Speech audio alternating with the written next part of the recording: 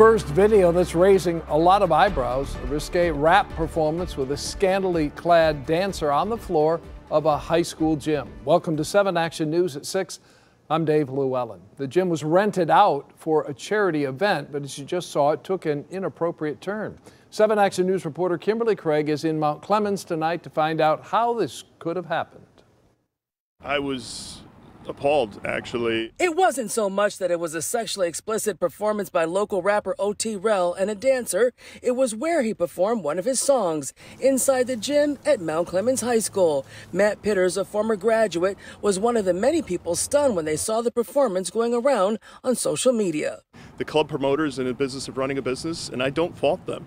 It's the fault of, our school leaders. I take full responsibility. Quentin Hines was the promoter behind the event that he says featured 20 artists, including O.T. Rell. He says he rented out the school gym for $2,000. There's a lot of, local singers and rappers, R&B artists that want to get their name out there, and they donate to our charity to be able to perform.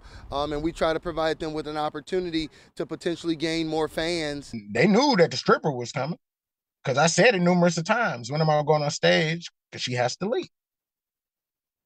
And then that was it. And there was no interruption from anybody from the school. I would expect that even if the facilities were in use from a third party, that there would be some representative from the school that would be there to monitor what was going on. And if something inappropriate was happening, to take action to stop it. Superintendent Monique Bells. I was appalled and disgusted and just hurt for our schools and our community and our kids that something like this would have occurred at our school. The application was for a charity event. It was to be a Sweetest Day musical event and talent show. That's what we were told it was, and we have rented to this person before. We had no reason to think that anything inappropriate would take place. Nothing ever had in the past. And in this letter to the district, the superintendent also says that Rivals Recruiting Worldwide is banned from using their facilities in the future, saying their trust was broken. We will never rent to him again.